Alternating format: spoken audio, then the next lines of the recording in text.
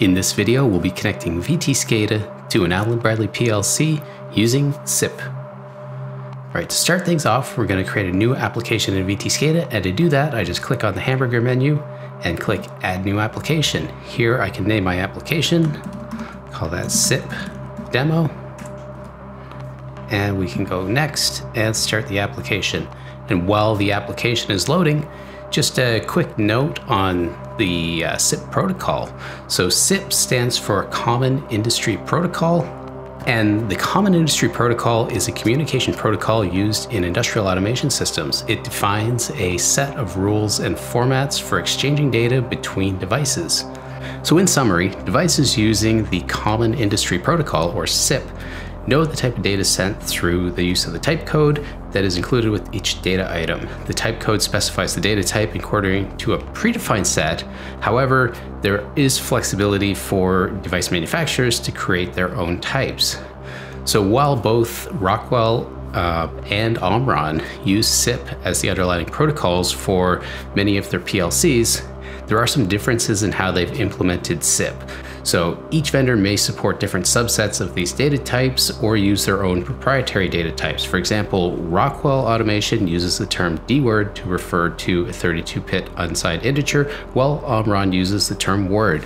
So as we connect to this, you'll notice that we're using the Rockwell driver and not a generic CIP driver. And that's because each of these PLC manufacturers hasn't actually created an interchangeable exchange using the CIP protocol.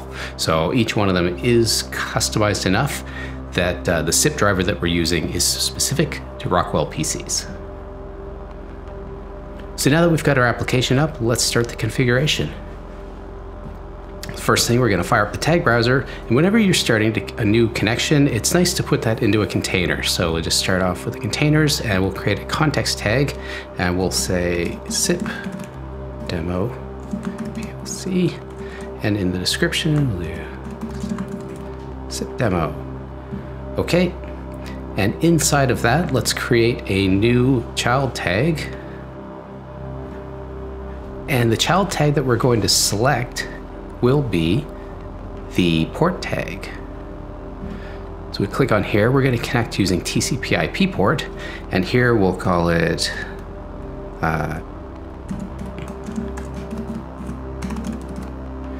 PLC port and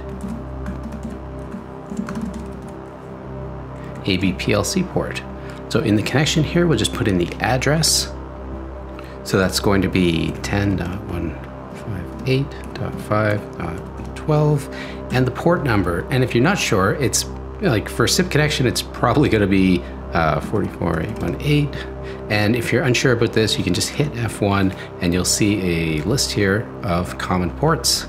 So you see there, Allen Bradley CIP 44818, but this can be really useful for all kinds of different PLCs if you're unsure of what the port number that they typically use. Okay, so we're just going to say okay to that. And then now, sometimes you can make this a sibling, but in this case, let's just make it a child. So we're going to go back to here, say new child, and this time we're going to create our driver. So we'll click the drivers, go down to the bottom, and the Rockwell driver. So this is going to be Control Logix PLC. So we'll just call it that. We'll call it 1, and CL1 for the description. So in the configuration, this is really where we select everything. So in the drop down, you can see the PLC mode. So we've got the compact and control logics with logical addressing. We can do that with instance symbolic addressing or symbolic addressing. If you look down here, the micro 820, 850s only support the symbolic addressing. So that's kind of important because there are some differences in what features you can use and also the efficiency of the PLCs transmitting data. So we're connecting to a control logics today, but you can see here there's all kinds of other types of PLCs in this driver that you can use, but again, we're using CIP. So we're going to select the control logics. Now the port segment path, this is something that if you've got a newer PLC, you basically will just take out this 1 and 0, just put in the brackets there with nothing in it. This is a little bit older processor, so 1-0 should work well. And then the CIP connection target, basically you can choose the way that you've got your PLC configured. Now, one of the great things about this is if you want some more information on this, we won't get into it today, you can just hit F1 and this will take you right into the help files for this PLC. And you can see here there's all kinds of information about the port segment path, how to define it, as well as a bunch of examples here, as well as the CIP connection target. So if you read through that, then you shouldn't have a problem. So we're going to leave that the way that it is for this PLC. In the communications here, make sure that your port is connected to your port. So in this case, I'm looking at the parent port and you can see the IB PLC port there. If that wasn't the case, then you could just click on this tag and that would open up a window and you would just point to your port tag pointing to the PLC. So that's about it. If we were doing DF1, we'd have a little bit more to look at over here, but we're doing CIP today, so we don't need to worry about that. Okay. So we'll just give it a minute because right now it's actually downloading the information from the PLC. So we're getting that list of tags that are in the PLC. So while we wait for that to load, one important thing about using symbolic addressing is that if you are writing data without reading it, so if you read data in, then VTScada will understand what that data type is. We talked about that earlier with CIP. But if you're just writing data, then you need to put in the data suffix to tell VTScada how to send that data to the PLC. So it needs to know if it's a floating point, if it's an integer, if it's a double, if it's a binary value, whatever that is. It's important to define that. If you do just bring the data in, if you read the data even just one time, then the driver will understand what that address is expecting. But if you're purely writing, they say make sure to put in that data type. And if you want in the help files, you can just search for data suffix to get the different data types. Okay, so we've given it a little bit of time. Hopefully it's downloaded all of the tags. So with the PLC tag selected here, we can click this import button. You'll see if I deselect or if I select something that isn't the tag, this goes gray.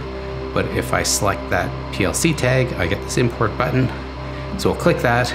We're going to get the list of all the tags in the PLC. So you can see here, there's all kinds of stuff in there. And in this case, let's just take the tags in this test message box and we'll say okay to that. And here we go. So now we've got all those tags in test message. You can see they're all configured. We've got analogs, digitals. If we open them up, then we can look at the data. We can see here that they're all set up for us with the addresses and everything in it. In the analogs, it is important to note that we're not going to have those scaling values set up, and you're not going to have parts of the high performance like your min and max and expected range set up, because that isn't available in the PLC. So you will have a little bit of work to do, but for the most part, your work is done here. And you can see here, we're even receiving values, and we can go into these. We're all connected into the historian and everything right now. So we can go right here and plot those values. So just go back to 30 seconds and you can see that value is very static, but you can see it right there on the screen. So I hope you found this video helpful. If you did, feel free to give us a like, or if you have questions, let us know in the comments below. And if you'd like to learn more about VTScada or connecting to different types of devices, then please check out the VTScada Academy. It's online, it's free, and you can go through it at your own pace. I'll put a link to the VTScada Academy up above and in the video description.